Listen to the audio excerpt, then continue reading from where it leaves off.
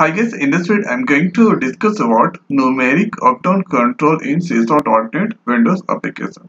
So let's go to toolbox and here search numeric up-down. So take the cursor at this point and here about the numeric up-down display on single numeric value that the user can increment and decrement by clicking up and down buttons on the control. So this is the definition. Let's drag this into the form and here. So this is the numeric up down. So if you click on up, so the value increase, and if you click on down, the value decrease. So here this is the name of numeric up down control, and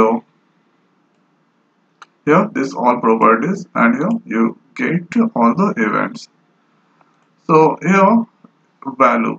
So if at a by default the value is at a set to 0. So if you want, then here you can increase the value also. So if I change 0 to 1, see at here, it's changed at here in numeric up down box. So let's execute first. So at here, this is the numeric up down. So the value is 1. So if you click on up, so the value is increasing. See at here, the value is increasing. But if I'm going to click on up, so value is not increasing, and it's a maximum. I think maximum value is set it by default 100. So if I click on down, so at here the value is decreasing. So at here the minimum value set it by default 0. So let's select numeric up down and go up. So at here see maximum value at here set it 100. If you want, here you can change the maximum value. So I'm giving 100, 1000, and if you want, here you can set the minimum value. So minimum value I'm going to enter 10, and here after, if you want, then here you can change the font here by clicking triple dot. So here let's increase size by 1. And hereafter I'm going to change back color. So giving at your menu highlight, or you can select anyone, whatever you like. Let's give add workspace. So this is the back color change at here. So let's execute and check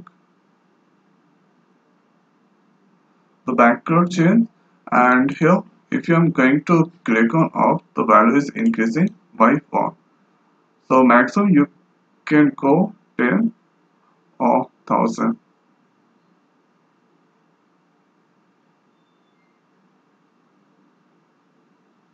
See at here, it's increasing. Now if that reaches 1000, so after that you can't increase because the maximum value is set at 1000. And here after let's select numeric up down. So here you can find increment. So you can increase the value by 1, or here by 2, by 3, whatever they are. So let's execute. So if I click on up, so see at here 1 plus 2, 3, 3 plus 2, 5. So it's increasing by 2. And here after, this is the size. So if you want, here increase the size. So see at here the size changed. Other options are also available. So at here minimum, maximum. This is the two important property of numeric up down. So if you want, then here you can lock also. So if you lock, you can't move this numeric up down control anywhere. So this is the one simplest control in case of Windows application.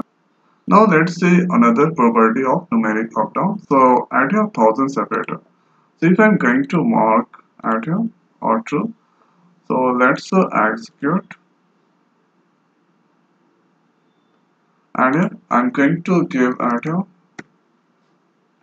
So if I'm going to click on up, so see at here after it's only reach maximum value can only be reach only 1000, and here after it's 1, so it's separate triple zero. It's separate 1 or 0 by because I set it 1000 separated. Now you can decrease the value and you can maximum go to 1000 only. Now let's change the maximum value. So that I'm giving include 2 more 0. Now let's execute.